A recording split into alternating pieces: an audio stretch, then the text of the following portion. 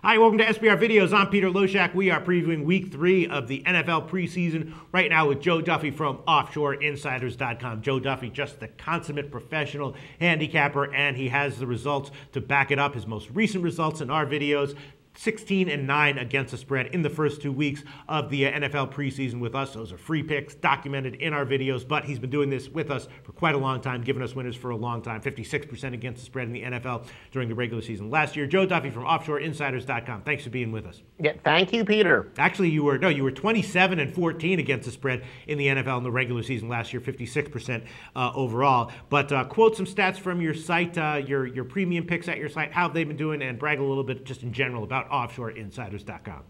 Yeah, the truth is, anybody who cares what we've done over the years, they're with us permanently for years in the past and for years to come. But a lot of people want to ride the hot hand. We are 11-5 with preseason picks as we follow this report before the Thursday night game. 11-5 in the NFL preseason, and probably by the time you see this, it's going to be a little bit better. But again, the hard work continues to pay off. Not only the intel we tell you here, visit the site, get the plays. We always reveal the sharp player intel that we have at OffshoreInsiders.com. Cleveland is a 2.5-point favorite. That's down a bit from 3, and just Manziel mania is just going, it's just exploding out of control, even in the preseason. The total is 43, and that's up from 42.5. So some money came in on St. Louis, and some money bet this line, bet the total up. And we know the deal with St. Louis. They're probably looking to this game to just get out without having any key injuries. Their defense is also looking very strong, and we know that Cleveland, despite the hype around Manziel, is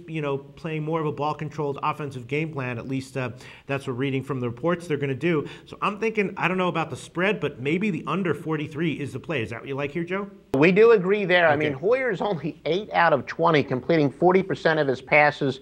Manziel, we know, I know one of the big debates is Manziel the backup quarterback because of his poor player, because of, yet again, he's just using some dumb decisions, flipping the bird, which in and of itself may not be the worst thing ever done, but he just has a long series of doing dumb stuff, and I think it might be as much to do with discipline. But yeah, the Cleveland has not gotten very good quarterback play.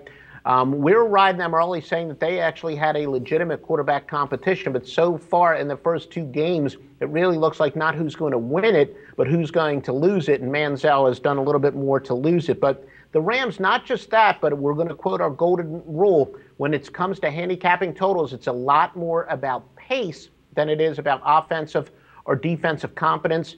The Rams are still trying to be a throwback team, despite the fact that they're going to enforce those rules this year. The Rams are saying they're going to be a ball control team, and with the fact that Cleveland's offense has been so-so, the Rams playing ball control, it does look like that the Rams will get Michael Brockers, who had 46 tackles last season. He's going to probably play for the first time, although James Laurinaitis will likely not make his debut still. St. Louis has a strong front 7, and everything does point towards the under, both the pace and the fact that, the defenses are really better than the offenses in this game. All right, that's what I'm thinking. And the question then is just why has the total been bet up? And maybe that can be due to purely Manziel mania. All right, under 43 it is. Thanks so much, Joe.